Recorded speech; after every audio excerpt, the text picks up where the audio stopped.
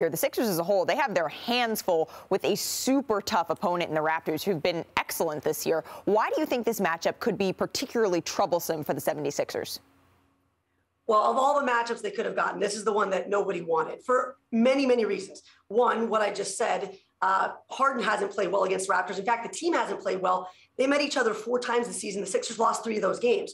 So that doesn't bode well for a 7-game series, does it? And another reason is the Matisse Thybulle factor.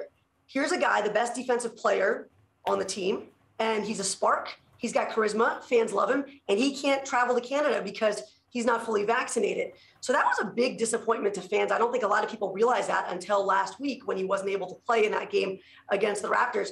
And then you have just this matchup overall. You know, there's some history between these two teams.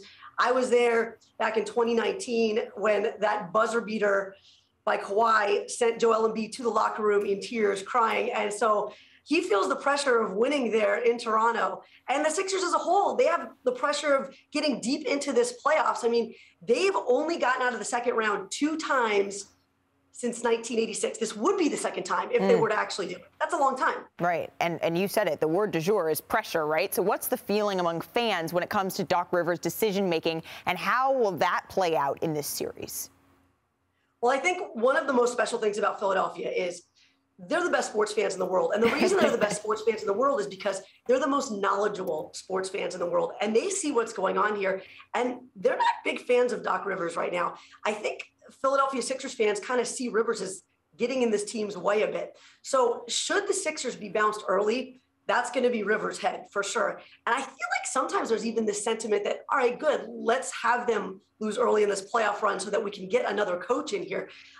Recently, Rivers has lashed out at the media a little bit, and it seems like he's in over his head. This is a guy he's a phenomenal coach. Harden said he came here for Rivers.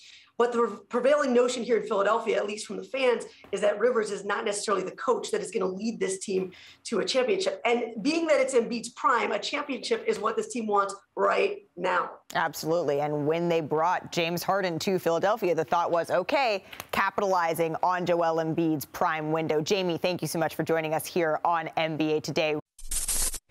Thanks for watching ESPN on YouTube. For live streaming sports and premium content, subscribe to ESPN+.